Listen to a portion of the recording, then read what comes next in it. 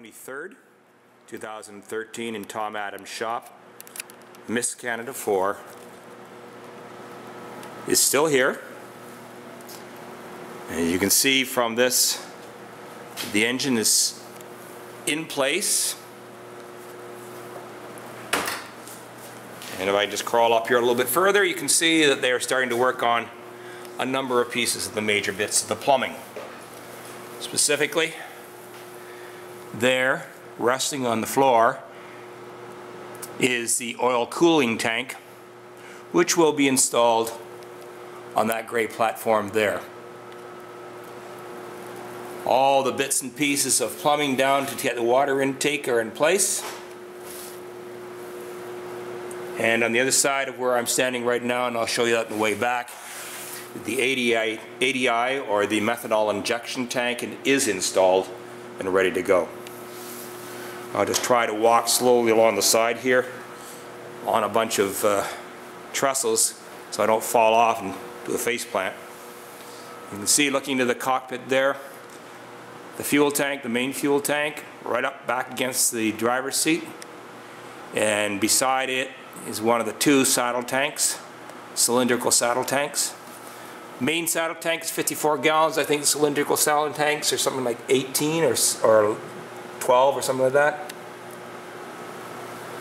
And I'll turn it off now and just go to the back of the boat.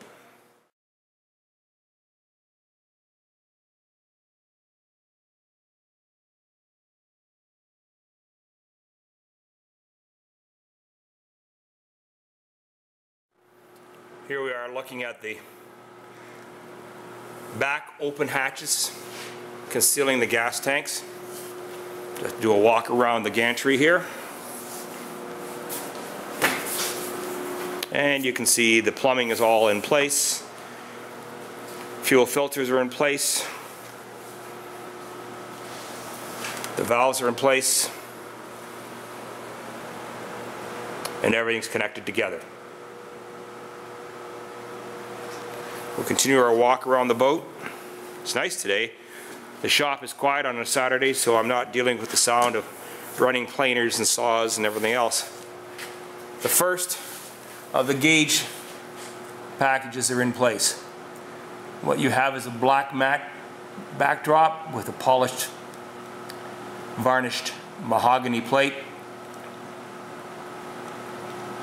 and some vintage aircraft gauges are there. Try to get up there and get a better look at them in a second. Just continue the walk around.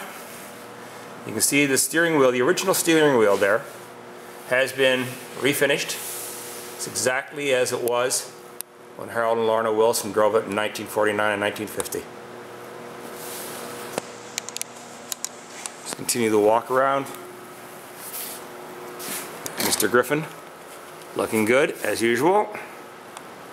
Just love that name, Rolls Royce. And now you can see off to the side there in front of the black mat hanging on the side of the boat. I'll try to zoom in on it. You might be able to see a little bit of the ADI tank installed. That'll be a water methanol injection, which will be shot into the eye of the supercharger at over 110 miles an hour to give it that little kick in the pants that Harold Wilson described was a thrill without equal, I imagine. As you can see, all the cover boards on Miss Canada are now in. They have to be finished. One of the things that Tom is doing right now as a builder is he's working on having to polish up the decks. Now you can take a look at the number of screws that are in the deck line to keep this boat together.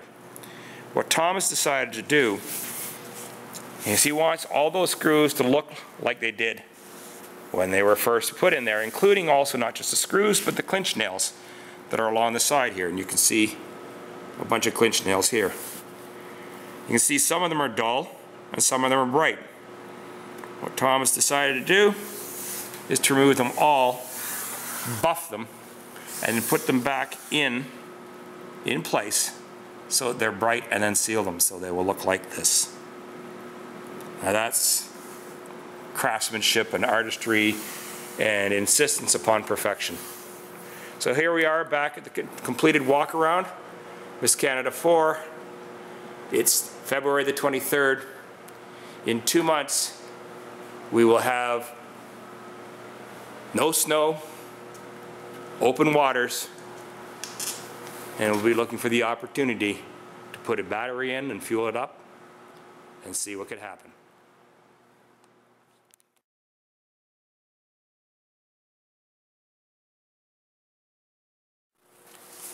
Here is the driver's side. They're taking a look at the steering wheel. And of course, on the mechanic's side, you won't see them all now, there are just 3 there, but through the steering wheel you can see some of the additional gauges. Those are the first 3 that will be in. There will be many more, including a series of switches to control the magnetos, starter switch, fuel prime switch, and then of course your full fuel flow switch. So there will be a raft of switches for the guy who's going to be sitting, or the lady who's going to be sitting in the mechanic's seat, to pay attention to. Down there on the floor is the template for the prop shaft covering scatter shield, which will probably be constructed of either steel or aluminum. The prop shaft goes right underneath the seat. So, and what you're looking forward there at is the tail end of the gearbox.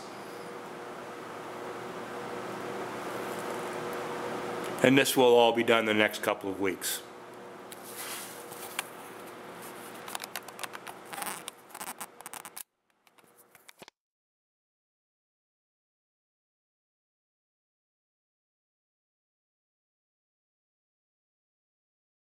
What you're looking at right now is the mechanics of the steering. And here's the steering wheel. You can see my hand turning it. If you look down, you'll see a big black pipe just running off that, moving forward and backwards. And of course that is articulated. And I'm just going to spin it around here. And you can see the pipe running back there alongside, between the tanks, the saddle tank and the main tank, and it goes back into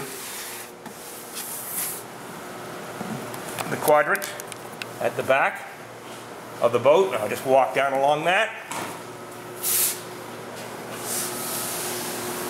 and you can see the shaft right here going through the second last frame on the boat. Of course, so what that leads to, once again I have to go around the gantry here, is a connection to the arm. And there you can see the arm coming through.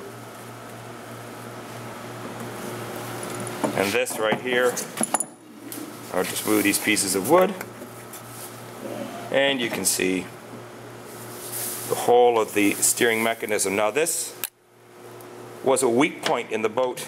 Of course, she prop rode. They never expected her to prop ride before. So what Tom Adams and his crew has done is, not only did they put back in the original knee braces, you can see them there, one on one side, one on the other, and then down the bottom again, one on one side, one on the other. But what he's done is he's boxed in the whole back of the whole back of the transom in an aluminum box to give it much more strength. This boat was never expected to ride on its prop. It did. So the torquing and the pressure on that part of the boat was enormous, which accounts for some of its behavior characteristics in 1949, 1950. And also the failure of the hull crack points that were discovered when the boat was disassembled.